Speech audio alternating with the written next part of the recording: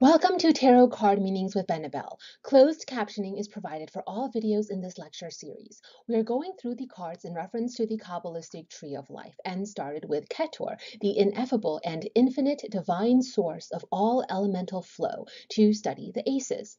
After the aces, we studied the realm of twos, dominion, love, peace, and change, in Chokmah, a divine, active, and assertive principle. From there, we moved into Bina, the realm of the tarot threes, a divine receiving power. Receiving is to manifest fruition. Then back to Chokmah, we went to study the other residents here, the tarot kings. This is divinity expanding. And then the return to Bina to study the tarot queens. This is divinity deepening. And with that, our module on the supernal triangle of the Kabbalistic tree was completed. We then studied how the divine source flowed below the abyss, a crossover of the threshold that Crowley describes as complicated, and enlivened Hiksad, where we covered the tarot fours. It was in Hiksad that your higher purpose in terms of material works is revealed to you, and you realize what it means to live a good life for you. In this video lecture, we're moving from Hiksat to Givera, where we will be studying the tarot fives. Givera is a feminine term for dynamic power, clout, and might. This Sephira is also called Din, the masculine term for governance, having to choose, make choices and decisions, having to make a judgment call. This is severity and limitations. This is the biblical Isaac, son of Abraham and Sarah, grandfather to the 12 tribes. Where the fours and Hiksad that we covered in the previous video was the right arm, this here with the fives in Givera would be the left arm. In the Book of Thoth, Crowley makes reference to the Naples arrangement, which is basically this particular configuration of the tarot architecture onto the Tree of Life. It's in fact the arrangement we've been working with all along. Here's what Crowley tells us about the four fives in tarot. In the Naples arrangement for the Tree of Life, the realm of fives, which I've highlighted in yellow on screen for you, is a state of flux when matter is put into motion. This revolution of matter makes it unstable. That's why this is the realm of storm and stress. But destabilizing stressful forces should not be confused with evil, Crowley reminds us. No, the realm of fives isn't about evil or evil doing. In fact, Crowley gives us a lovely analogy. You know the feeling you get when you're at the office and your lunch break is over and you forgot to go back to work? Yeah, that feeling of blah, I have to go back to work now, my lunch break is over, that feeling perfectly describes the realm of fives in tarot, Crowley tells us. When Crowley makes reference to the Buddhist doctrine of sorrow, I think he means dukkha, which is the Buddhist principle that all of life and existence is suffering, that everything in the material world is impermanent and therefore susceptible to suffering. The fives in tarot encapsulate dukkha, and suffering, Crowley wants us to know, is a sacrament. Every phenomenon is a sacrament. So now let's take a look at the suffering expressed in the four fives. The Five of Wands, in terms of a general description of its core properties, will denote contentions relating to one's social status or professional standing. The Five of Cups is about losses, disappointments, or obstacles when it comes to your domestic sphere.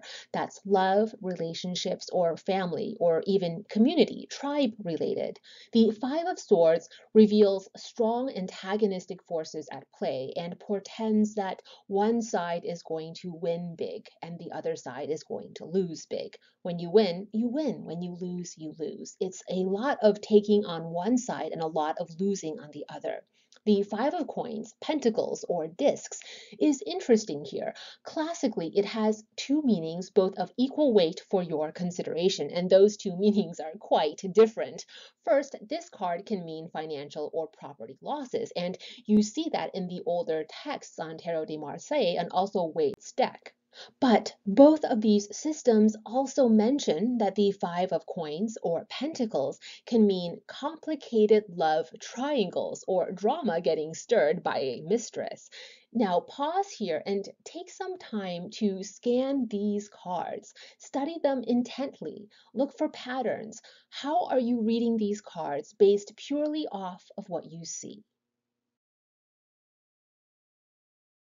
In the Four of Batons, we saw along the top and bottom edge of the card design flowers, lovely blossoms, suggesting something, happy, good, joyful, but that has transformed into another baton, another fighting stick in the Five of Batons.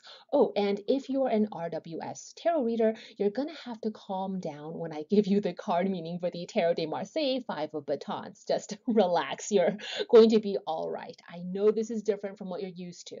The Marseille Five of Wands denotes gains and riches. It's about a fortune in play and perhaps even high society pedigree, but more money, more problems, because this card is also about high society drama. This is about having to fend off temptations. Generally, when this card shows up, it's a sign of affluence. I call it the first world problems card or rich people problems. There is an underlying sense of combat or challenge here, as noted by Papus. The Five of Wands could suggest having to face obstacles in a professional enterprise or in a work and career matter, but it's the good kind of challenge, like fighting for a promotion, doing the work so you advance in ranking. Reversed, the Five of Wands denotes a legal matter or judgment that is about to come down. This could indicate confrontations with the law or the presence of a lawyer or even tribunal, a court of law. A reversed Five of Wands might indicate a violation of law or a moral code, an offense or sin. This is about lacking prudence and behaving in ways that demonstrate a lack of prudence. Waite tells us that in the Five of Wands, we're looking at a posse of youths brandishing staves as if in sport or strife. They're mimicking warfare, he says. This card can indicate a sham fight or cutthroat competition. It's about a struggle in search of fortune and glory. This card is the battle of life, says Waite.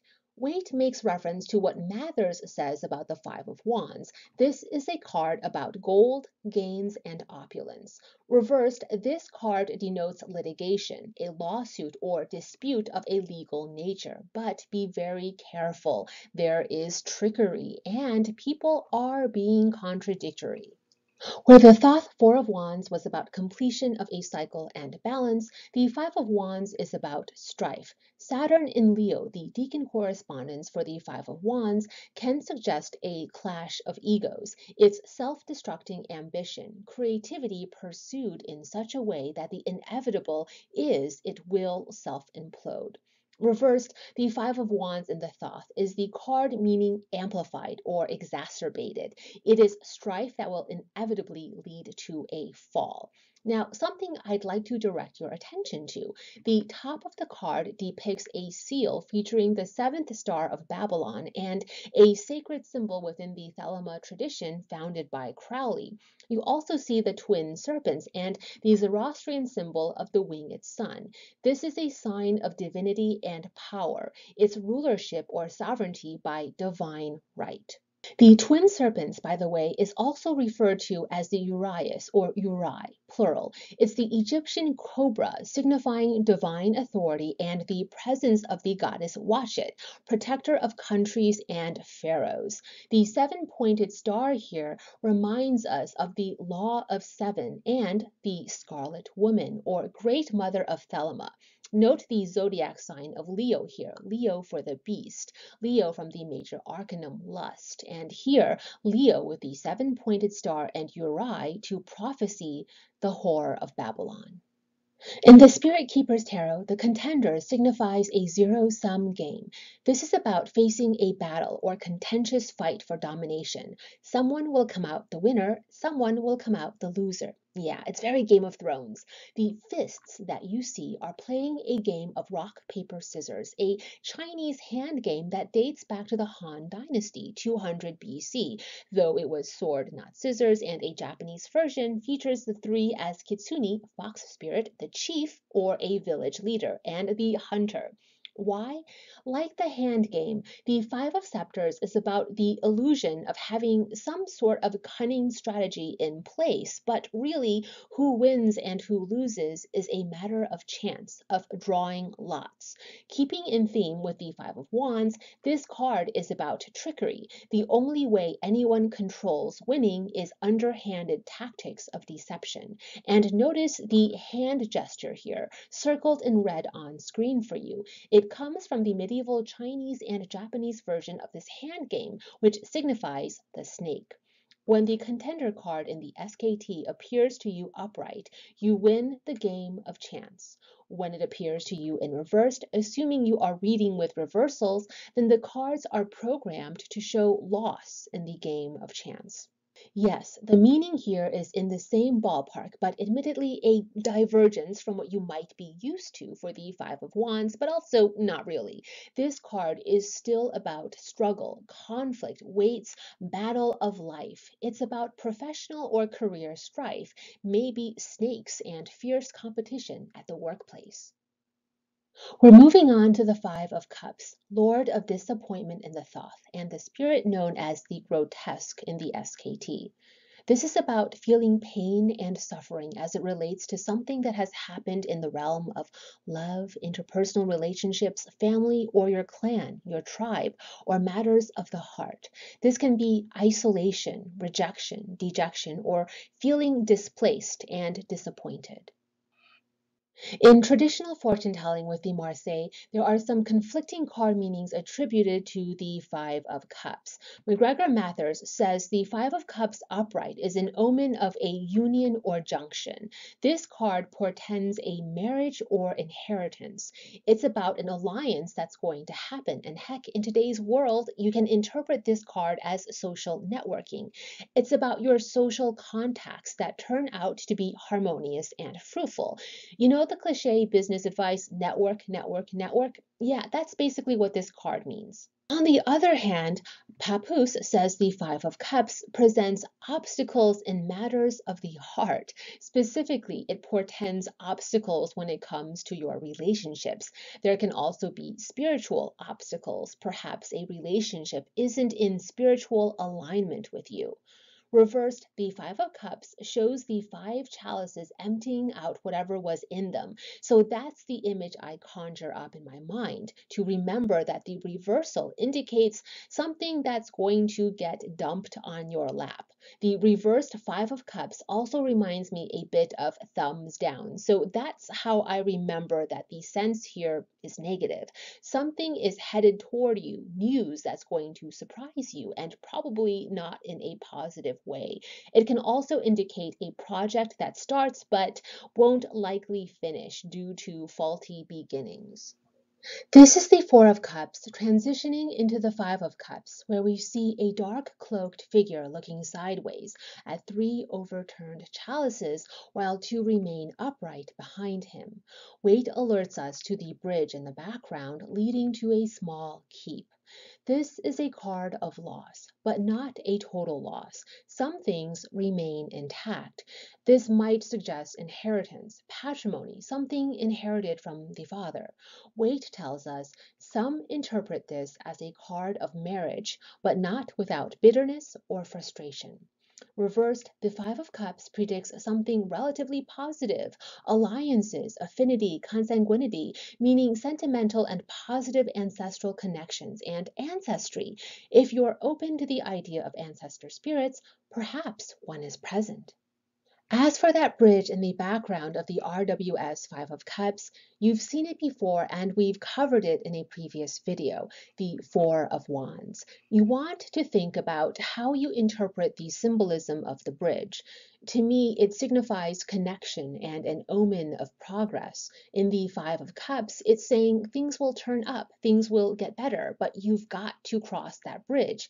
You have to move and move on. In the Four of Wands, the bridge is a sign of achievement. Think about what a bridge symbolizes to you and integrate that significance into how you read these cards. In the Thoth Four of Cups, luxury here implies indulgence, a theological principle of reducing punishment despite transgression. It's a sense of mercy and also epiphany. The Five of Cups, then, is disappointment. Crowley describes the image here as two wilting flowers and the five chalices enchained or bound to the inverted pentagram.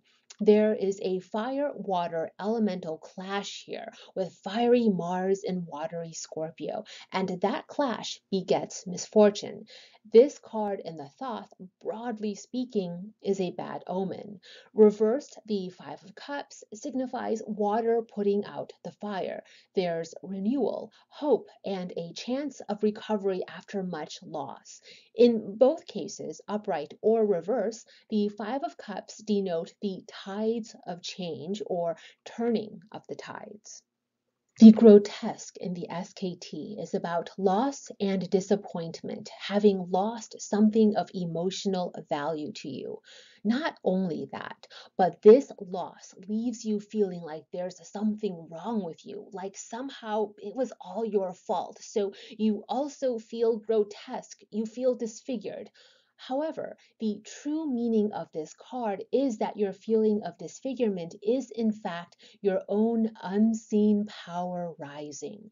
The very thing that makes you feel disowned from society, that thing that others say they disapprove of, is the very thing that will catapult you to greatness. Reversed, the Five of Chalices is a positive omen. What had been concealed will finally be revealed in terms of your personal power and divine gifts. You're coming into ownership of exactly that which makes you great. This is a strong sign of self-empowerment, but there is a message here with all those inverted pentagrams that you see when the card is reversed. How will you use your newfound power? Don't become the punisher. Do not let your rage control your ambitions. The Five of Swords is the Lord of Defeat, and in the SKT deck known as the Hector. The one thing we know for sure has happened or will happen is defeat. Which side are you on will depend on the context clues from the full tarot reading. Here, the Five of Swords is about one side winning big and the other side losing big, clear winners and losers. How would I compare this to the Five of Wands? In the Five of Wands, we're looking at conflict in active motion, and while there may be some pretty strong bets as to who will win, nothing is set in stone. This is the battle, claws out to see who can get to the top. The Five of Swords is the aftermath. The battle has already been won or lost, and now we're going to talk about the consequences. After that point of no return, what are we seeing? Recall the Four of Swords and the center ornamentation, a blooming flower. Now, transitioning into the Five of Swords, that center design changes to a sword, which is puncturing through the top. Now, recall the Two of Swords. It featured a floral design at the center. Now the 3 center design is a sword, and the 4 center design is a flower, and then the 5 now, a sword. So we alternated from flower to sword, flower, and back to sword again here in the 5. Interesting, huh? The Five of Swords here portends sadness, the grieving process. It's indicating a state of mental distress and misery because there has likely been a calamity, some form of great misfortune, serious injury or adversity experienced. Something is causing the seeker a great deal of mental or bodily pain. There may be persecution or harassment involved. Papus tells us that the Five of Swords is about having to confront an adversary or antagonistic force. So same meaning, but spun to push you to be a little more proactive, to be prepared for battle. Reversed, the Five of Swords will have the same card meaning as it does upright, according to the Marseilles texts we are consulting. In the Four of Swords, which we covered in a previous video, this card from the Rider-Waite-Smith was about respite after exhaustion, defeat, or illness. It's about needing recovery and also faith. Compare that to the Five of Swords, the card that comes sequentially after the Four. Here, in Waite's own words, we have a disdainful man looking behind him at two retreating and dejected figures. Their swords lie on the ground. The man in the foreground, with that smirk, carries two swords over his left shoulder, and his right hand wields a third sword pointing to the earth. He is the master of possession of the field. What does Waite mean by that? This is just a player playing the game, someone who has bested the system or outsmarted the rules and is now exerting dominance. The implication here is it's been done in a dishonorable way. This is the breakdown of what had been stable. This is a humiliating trauma. Plans thwarted. It's an outcome you had expected to be positive that you now realize has been revoked or annulled in some way. Reversed, says Waite, the Five of Swords means generally the same thing as it does upright, except it also indicates an obsequy. What's an obsequy? A funeral rite or ceremony, last rites. And think of that as a metaphor. It's about having to say your final farewell to something that may have been a comforting constant in your life. So it's about really big changes, and usually in a way that causes grieving and destruction. Also, remember the nuance. It's not about death, but post-death, meaning it's not about the end of something. This is after the end, after the apocalypse, post-apocalyptic, and now having to come to terms in a ceremonial way with what you've lost, what has changed. When the Five of Swords shows up, the core meaning here is this. The system you're operating under is stacked against you, and the only way to win is by sheer cunning. You have to figure out a way to outsmart the system. There's a post-apocalyptic theme when this card appears in reverse. From the Four of Swords in the Thoth, keyword truce, and note the geometric pattern in the background, we progress into the Five of Swords, keyword defeat. Depicted here are pomegranate seeds forming an inverted pentagram. Let's revisit one of Aleister Crowley's tips on reading tarot. If the Five of Swords comes up in your reading, you also want to consider the significance of the neighboring cards, the Four of Swords and the Six of Swords, because neighboring cards are diplomats. The Five of Swords signifies insufficient power to maintain the armed peace or truce of the Four of Swords. So now a quarrel has broken out. Defeat is an interesting keyword here. Are we talking about your defeat or your opponent's defeat? Well, it depends. Who wears the crown?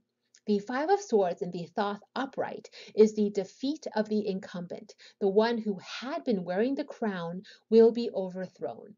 Who or what had dominated becomes defeated. Reversed, the Five of Swords will show defeat of the challenger. The one who had been wearing the crown stays at the top, stays victorious. The Five of Swords in the SKT is named the Hector after the greatest warrior of ancient Troy. This is the key of indomitable strength, but at what cost?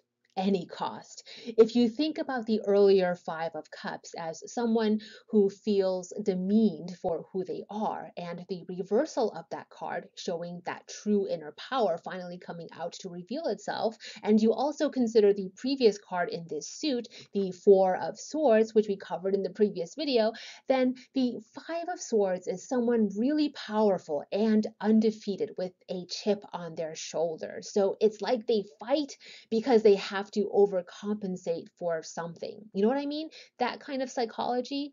But here's the hidden message of the card.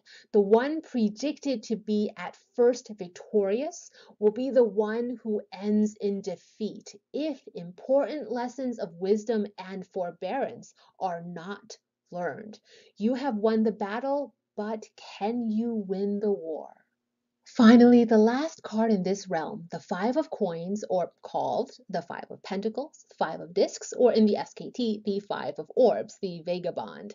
Remember, classically, there are two meanings to this card. In one direction, this is about a loss or disappointment when it comes to money matters, your assets, or even property loss. In another direction, this card might point to a love triangle. The Five of Coins in Marseille also takes on a different meaning from what modern RWS tarot readers are going to be used to. This card, upright, indicates a lover or mistress, but there doesn't seem to be a negative moral judgment attached. There's an energy of sweetness, tenderness, affection, and according to Mathers, a pure and chaste love. There's a positive implication of polyamory here. Atea keeps it a bit more general. This card indicates someone the querent loves. Papus, on the other hand, gives a card meaning that's a little bit more familiar to us and feels in line with the theme of the suit of coins. The Five of Coins is about money troubles. Reversed, this card will mean broadly the same thing, but take on a more decidedly negative coloring. Here we see indications of disgrace, imprudence, or acting recklessly. Waite describes the Five of Pentacles image as two mendicants in a snowstorm passing a lighted casement. A casement is a window that has hinges, so you know it opens. The window being able to open and shut, I think, is symbolically significant. Divinity is inviting your faith, and if you receive that faith, your fortunes will change. The card foretells of material trouble in a nutshell. There's a scarcity issue or a lack mentality. There's deprivation or feeling deprived of something that you need for sustenance. Tarot master Rachel Pollack has lectured about how the Five Pentacles here look like the five upper Sephiroth on the Kabbalistic Tree of Life. I did something with this reference in my Spirit Keeper's Tarot Five of Orbs, which you see on screen. Reversed, the Five of Pentacles can suggest discord, a breakdown of harmony and cooperation.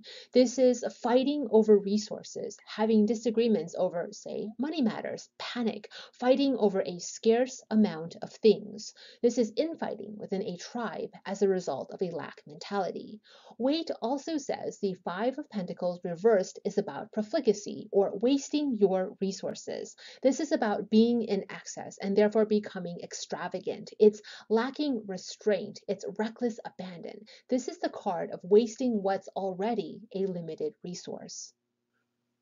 Remember the Four of Discs here? Well, the soft quiet of the fours has been completely overthrown in the Five of Discs, the Lord of Worry. Worry here, Crowley tells us, means strangling, harassing, the way dogs worry sheep. This card denotes a broken down economic system, the degeneration or moral bankruptcy of social order. Things that were going fine, in order, disciplined back in the Four of Discs, is now reduced to chaos, toward destruction and disintegration. Reversed, the Five of Discs is the overthrow of worry. This is the querent surviving pain, suffering, or trauma. It's a key of resilience. Reversed, the Five of Discs in the Thoth is an omen of divine protection and safeguard through trials of adversity. It's spiritual or supranatural assurance that there's a purpose, a rhyme, and a reason to what you're going through, and that light, that epiphany, is coming. There was a delineation of hoarding in the Four of Orbs, someone who is a privileged have who is holding on to a stockpile. In the Five of Orbs, we see the opposite, a have-not who has no sense of belonging, not feeling attached to your belongings. It's indicating that you feel unsettled, insecure. You're still wandering around, trying to figure out where exactly you belong. It's lacking a sense of place.